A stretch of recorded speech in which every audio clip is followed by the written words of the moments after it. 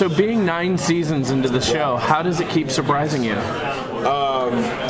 Because in episode 1, there's one of the great things we can do with this show is we can kind of reinvent it. And our fans are forgiving, they're passionate, and they let us know what they think.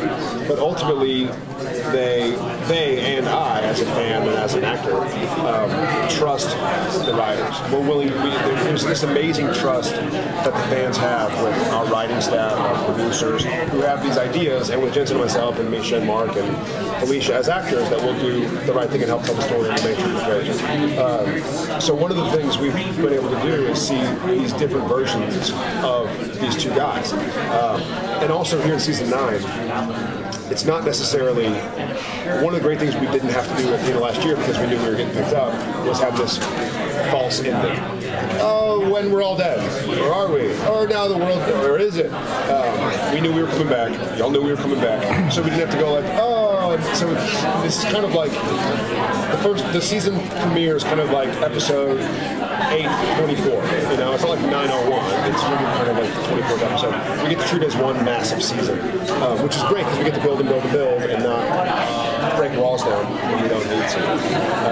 So I think it's just the way, and it's just, honest to God, it's the writers. It sounds like a cop-out, and I don't want to compliment the writers, but it's the writers, man. I don't know how they think of it. And specifically this season, I'm so excited about it. I'm more excited to play. Trying to figure out how to say this. I am more excited for what I get to do with Sam in this season than I've been ever. It kind of seems like we've seen the boys grow up a little bit in the last season. You know, they have a little face. They have like kind of their babies, wives. Yeah, we do. So I mean, that seems. I liked that change. Yeah, last season. It's nice, and I think the original idea of the show. I mean, the way we were told when we did a pilot called Supernatural, when people asked what it was about, we were told to say it's like X-Files meets Route 66, like 2 guys on the road in a car, and like that changed quickly. And we had kind of Monster of the Week, but then you run out of monsters. You're like, well, what's been working? And the fans stuck with us long enough to where we kind of tried something that didn't work, and then like, what's this angels and demons stuff? There we have, like, people are enjoying it. We're kind of having fun. This is good, and it's build and build and build. It's been built and built. And now we do have a standing set. And we've had a standing set of sorts before. We had Harvell's, and that didn't work. You know, we loved the characters, but it was like we didn't know where it was going to go. And then we had Bobby's house, obviously, but that got burned down. So it's nice to have a base of sorts. And obviously this year, with the angels powerful and walking earth, and us not having a friend that's an angel anymore because Grace has been sold a Metatron, and the demons always hate us. So it's nice to have some sort of spot where we can let the audience know what the story's about before we go hit the road, as opposed to we're always hiding in the bushes. And it became a little, I mean, y'all allow us leaps of faith here and there, but it became a little absurd if there are a million angels on Earth or whatever, and demons, they can't find us in hotels like it. So it's nice to have, it's easier to believe that there's one spot they can't find us than that there are 50 spots they can't find, you know, so that's it. The formula with everything you've done, it's always been about the brothers, the relationship, and that's always been the core. And that's, I mean, it's supposed to be a 5-year show, and here you guys are. Have you had a chance to kind of step back and say, no, I have not. It's still a kind of, I think one of my questions was, 9 seasons in, you're one of the longest running shows on television. I said, God. And Friday I turned 31, and this is my 9th, so this is a third of my life, basically, a third of my life. It's pretty amazing. It's going to be weird for the news. It's going to be a long time before it ends out. But with this season, this is not just a line. With this season, I feel like what we're doing, we could go for however long you guys and the writers want to have it going. Like, we opened so many doors. And that's another thing that we did last year, we, the writers and the Royal Week.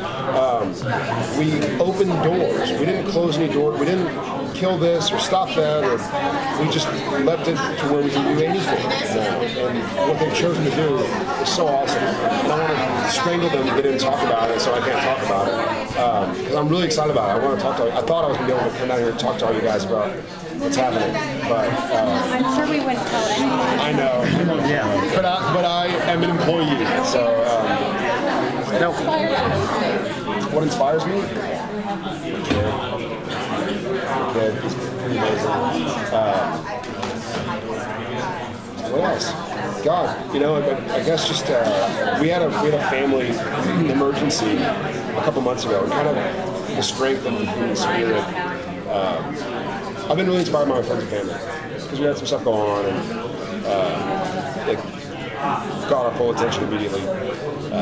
And seeing people pull through and seeing people join together and hearing from all over the place. It's really, it's kind of, social media kind of exploded during my time on the show, and I'm sort of learning, but it's become such a powerful spot. People just go like, hey man, think about it. How you do, hey, blah, blah. And it feels good. And I think I really do, maybe I'm naive, Jared believes the good of humanity. I think Sam does too. I think it's Padalecki. But it's been nice to see it. Well, Jared, this experience you just had recently, this kind of human experience that you went through. Yeah. And then when you talk about the show, you talk about kind of the royal we, the writers and we. Yeah. How much do you, as an actor, get to bring to the show in terms of the story, in terms of character, what happens? A lot. We have a lot of trust. In fact, Jerry and I had a conversation because one of the big secret things that's going to be a through line through this show just happened. I filmed it this past week. And so I called Jeremy to talk about it, have a big discussion with him. And I brought up some of my own experiences and what I wanted to bring to the table. And he's like, yeah. And at one point in time, I was like, listen, I might change some of the wording. And I thought I was 10 cards. He's like, hey, dude, you got to do something, you got to do it. He's like, we trust you. Obviously, you guys know these characters. And I think they know also, we're not, I don't know who is. There are obviously stories of like douchey actors and stuff who are just out for themselves. But Jensen and Jared are out for Sam and Dean, or Dean and Sam, I guess, respectively. I love Sam. Like he's become a part of my life, and forever will be. And I care about protecting him, and I care about being true to him. Like he's an entity that I respect, like a friend of mine. And so when something happens, and I want that to be honored, I'll either let them know or take it upon myself. But they allow us a lot of freedom because they know we care about the show. We want it to go for 10 years, but we care about it, so they trust it. It's not like, listen, I think it'd be cool like if Sam had like a motorcycle and like a hot chick. Like it's not none of that. It's like I want it to be true to Sam, and they know that. Do you have any plans to direct? I don't. I think I just love spending time with my family. And if I was like, Misha's not in every episode, so he can see his family and film. When filming starts, man, I don't see anybody. And so my family's all in Texas. We live in Austin. So I just, my off time, hook 'em. Yeah, awesome. So we like spending time with each other. We don't get that chance. So it's like the reason Jensen doesn't direct this year is he's like, dude, I got a kid now. Like I want every last chance I can have with my daughter before I go back, So yeah, thanks guys. Okay.